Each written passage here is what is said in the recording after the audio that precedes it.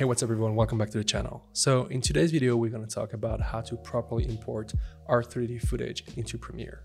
So the way I would usually import non-R3D files, whether it's B-raw or MP4, whatever you want to import into Premiere, I would just go into my project folder, and then I would have like all my raw images right there, and I would just import them, drag and drop them into that window right there, and they will all appear in that window. You can't really do that with RED footage because the way RED cameras operate and work is they're essentially taking the clip and they're splitting the clip into different segments of 4 gigs each.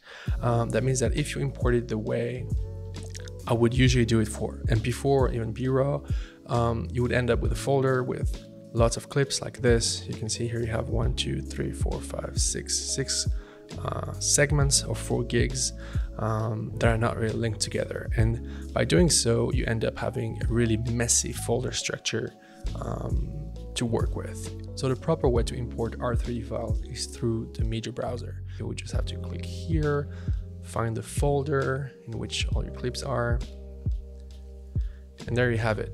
See, Premiere essentially stitches together all the files together. So you end up only having one clip, and then right click import, imports into your project folder, and then there you have it. You only have one clip. All right guys, so that's it for today's video. If this video helped you in any ways, please leave a comment down below, like and subscribe to the channel. I'm going to try to come up with a lot more of these tutorials that are no bullshit, no rambling around, and straight to the point. I'll see you in the next one, guys. Peace.